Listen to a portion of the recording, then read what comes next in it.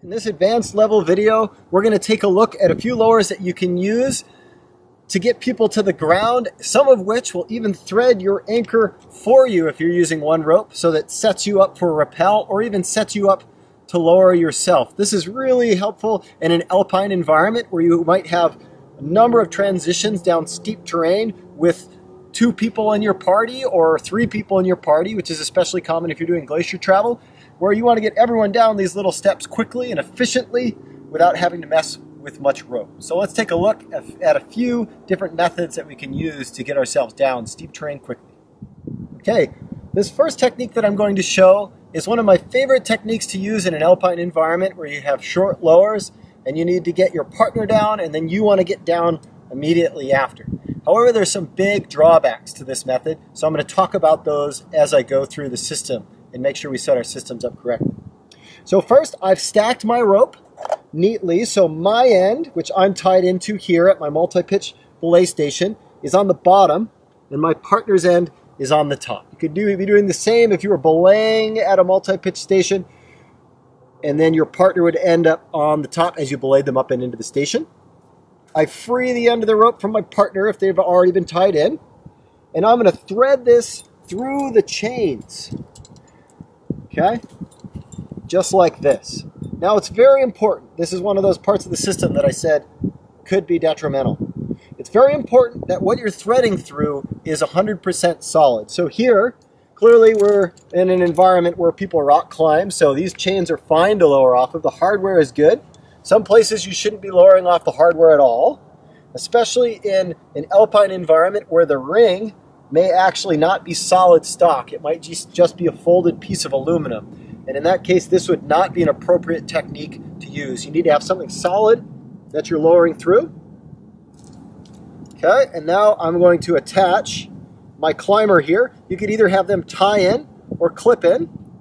If they clip in, for a short lower, 1 locking carabiner is usually fine. For a long lower, you might want 2 locking carabiners. Okay, so there's a bite knot. So I'll have them clip into that. All right. And then this is the next part that's very important. I want to make sure that I'm far below my anchor for this system, or I can get sucked up and into the system. So I'm going to pull out some slack through my friction hitch, or excuse me, through my clove hitch here, for me to stand well below.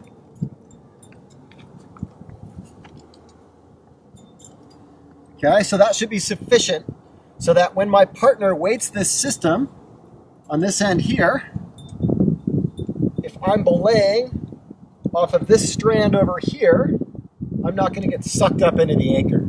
Okay? If there's no way of doing that, then this is an appropriate technique to use. Clip myself in here, my belay plate. Okay? And you'll notice this looks very, very similar to lowering in a single pitch environment in a top rope situation. So a counterbalance or top rope lower. One of the advantages of lowering this way is I'm pre-threading my anchor as my partner gets loaded or lowers to the ground. And then once my partner is on the ground, I'll just have them stay tied in, move off to the side, so if I generate any rock fall, they're safe.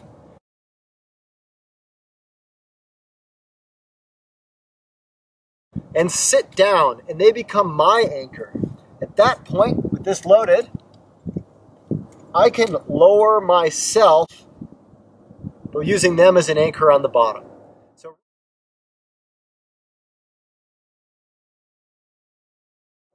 So really simple way to get one person to the ground and immediately transfer yourself to the ground. Another disadvantage to this system, and why I typically only use it for short lowers, is it's difficult to extend this and still have good control. So I'm not doing an extended rappel when I lower myself, but I'll often still back it up by putting a friction hitch through my leg loop here. Okay, making sure it comes on the inside so it's not liable to ride up if it's a very long rappel, like maybe more than 30 feet. If it's short, I usually don't back it up, and I'll just rappel down quickly, get myself to the ground, and we'll keep moving. So a good system to know when you have short steps of steep terrain you need to get down, say in an alpine environment. Okay, This next lower is my favorite way to lower someone if I need to rappel off the anchor and it's a longer rappel. So I use this mostly in a multi-pitch rock climbing context, but also in alpine climbing with longer distances to rappel or lower. So just like the previous one, I want my lower to thread the anchor for me because I'm lazy, right? So first thing I'm going to do is thread the chains, or in this case, I don't have to have bomber hardware.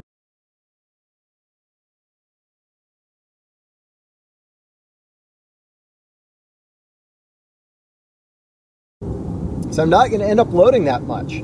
Okay, and then this is where my climber will either tie in or clip in. I'm facing this toward the direction that my climber is coming into the anchor, ideally. Okay, so they're going to be coming in from my left, in this case. Now I'm going to load my belay device. I'm going to use the old Captain Hook method. You can take a look at my locking carabiners video to see how to handle lockers. I'm going to clip it and flip it. And now I'm going to load my belay plate with the brake side. So in this particular guide style ATC, that's with these friction generating ridges, also pointing toward the direction that my climber is coming in from. So the rope is threaded to my left and the brake side of my ATC is pointing to the left as well. I'm going to load that in. Okay. Next, this is the part where it gets a little counterintuitive. So I have another video on lowers. Take a look at the redirected brake strand lower, which will help you familiarize with this particular technique. But I'm going to make a bite, so a bend of rope, just like that, and I'm going to feed that into my ATC and clip that right up and through. Now what I've effectively done, if you look at this plate, is I've redirected the brake strand through the anchor. So when loaded, my plate is going to take up most of the friction in the system and most of the weight. And then this is just as much friction as if I was doing a top rope belay and holding the rope down. So that's why this hardware doesn't have to be that strong. It only has to take a few pounds of force. And if I turn that upside down, you'll see that this is the same orientation as if you were lowering someone in a top rope situation. Okay? So this is where my climber would clip in or tie in, right here. And this side is my brake strand. And just like before, anytime I'm doing a lower and I have the ability to do so, I'm going to back that up. Usually the only time I don't back up a lower is really short lowers, you know, like 30 feet or less, or in a top rope environment where I'm lowering someone off a single pitch climb. But even then, I'll oftentimes have a gree-gree, which is a form of a backup. Okay, so now my rope will run nice and smoothly around, no kinks in the system. Just like every time we're lowering, it's paying off the top of the stack. It's been stacked in advance. That'll lower down. Once my partner's on the ground, I know one end is on the ground. I can have them untie and move out of the way if I'm worried about rock fall. Otherwise, I can have them untie and then put a stopper knot in just in case and throw the rest down, and then I'd be ready to rappel.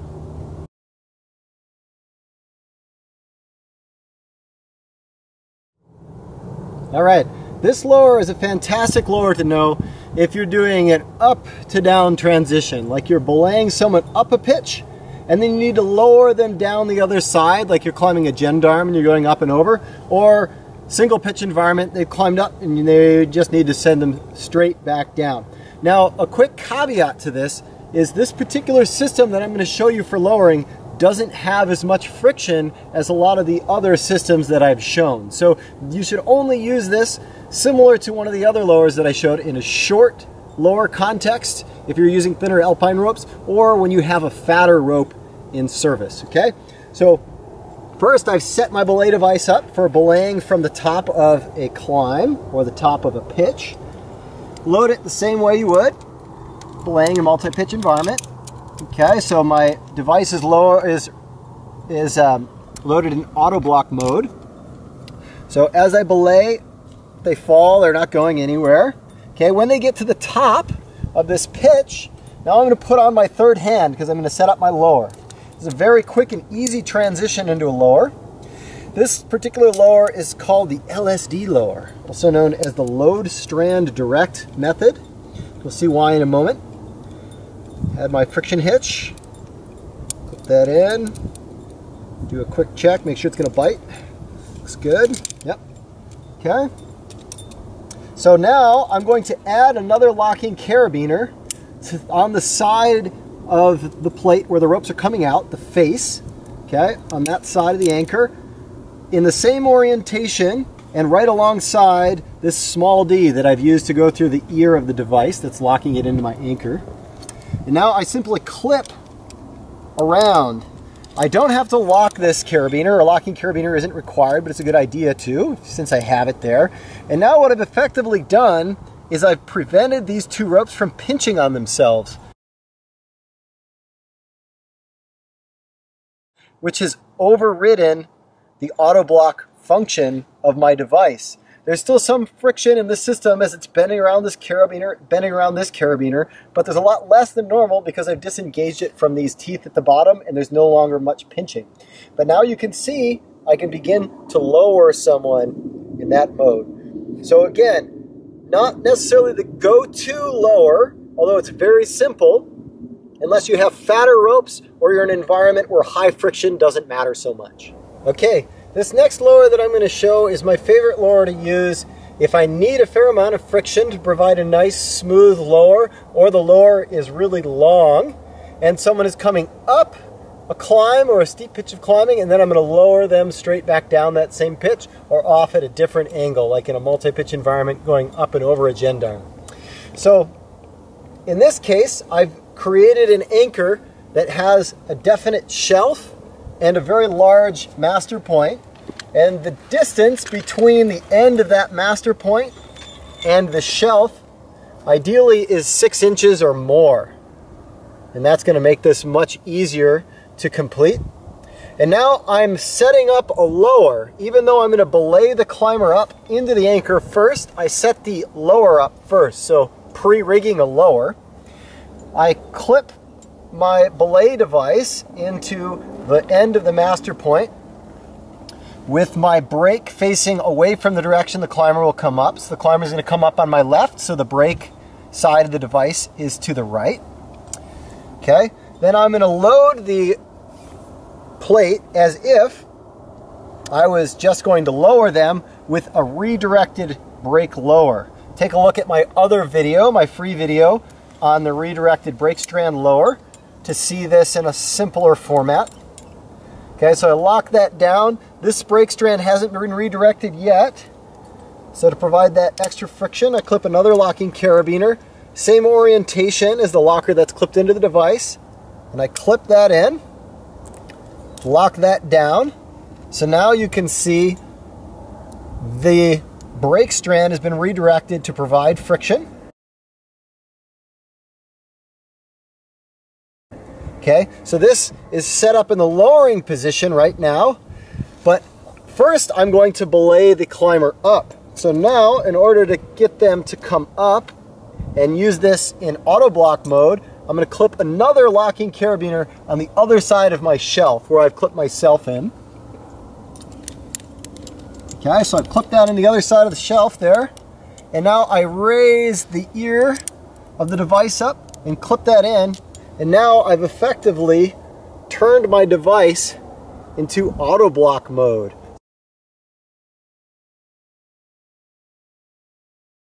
So now I can continue to belay as normal, leaving everything intact. Okay, so I'll belay my climber up. Okay, so here she comes. Nice, here's my climber. And now she wants to head back down because that climb was too easy for her, so she needs to get a little bit more pump going on. So I'm going to add my third hand. Okay, there's my brake strand. Wrap it up.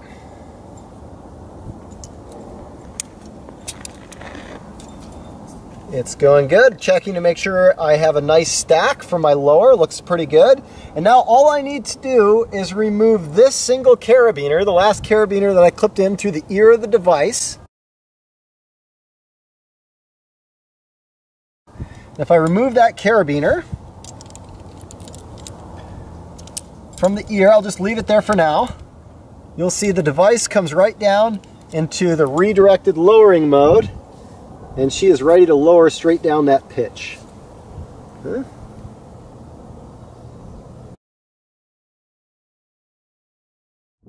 Okay, this last lower that I'm showing is a good lower to know in the event that someone is climbing and then you decide that you want to lower, well, they're halfway through the pitch or they get to the top and they decide they want to lower, but you didn't know ahead of time. You could bring them up and you could anchor them, convert the system over and send them back down. That works out just fine, but this is a little slicker way of doing it. The other nice thing about this system is you don't have to have the separation between the shelf and the master point like I showed previously. So this normal quad here will still allow you to do the system even though there isn't a clear shelf that's separated by at least 6 inches. Okay, so first thing I'm going to do is set them up as if I was belaying. Okay, and I would begin belaying. Belay, belay, belay. And then as I'm belaying, I realize I need to lower this person down. Okay, so this is an auto-locking plate, so as long as the rope is running straight down from the plate, it's unlikely that it's going to fail. So I'm going to leave that alone for a minute, and I'm going to start multitasking a bit. So for this, it's helpful to have a locker draw. That makes it quick and easy. If you don't have a locker draw, you just need 2 locking carabiners and a single length 60 centimeter runner that's folded up on itself. Okay, and to make your own locker draw, I'm going to clip that locker draw in immediately beside this small D that is through the ear of my plaquette device that's locking it into the anchor. Lock that down. And with this other locking carabiner on the locker draw, I'm going to clip it through the carabiner that is running up and out and through the wire of the belay device. Okay?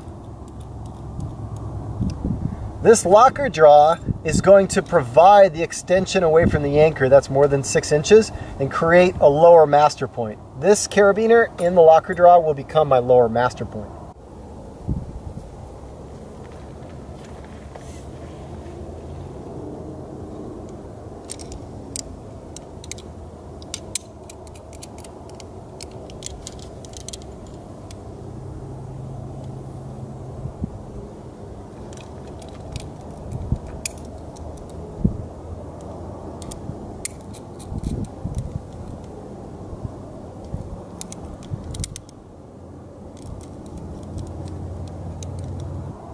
Okay, so now that is through that carabiner. Next, I'm going to clip another locking carabiner right alongside, right in here, okay? Alongside this blue locking carabiner that's attached through the wire of my ATC. And I'm going to clip the brake strand through that. And I just continue belaying as normal until my partner reaches the belay.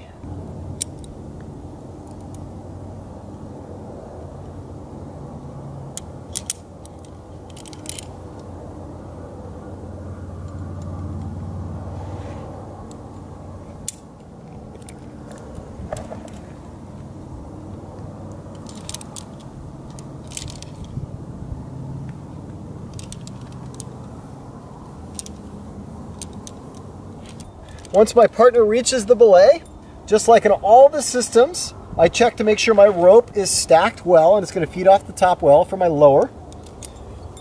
And I take my friction hitch to use the backup, put it on my belay loop. Twist it up there, that's plenty. Check to make sure it works. Okay, that's going to work. And now, just like in the previous systems, I'm going to open up this single locking carabiner that's through the ear of the device. So it's a little confusing here because we've got quite a few locking carabiners. So make sure the locker you open is only the one that is in the ear of the device. Open that up. And this drops right back down, and you'll see it drops into that exact same system we've been using. The redirected brake strand from the plate going back down with a friction hitch backup.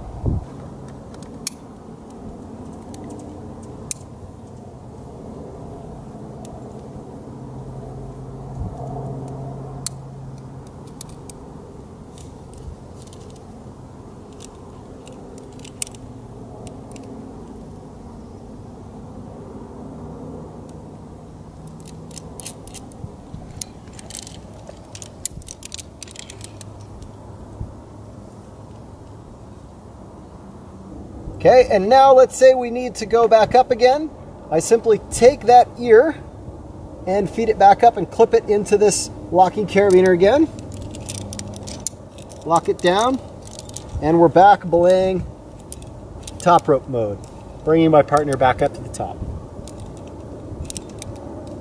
So that locker draw is a useful tool, especially if you're working with a quad.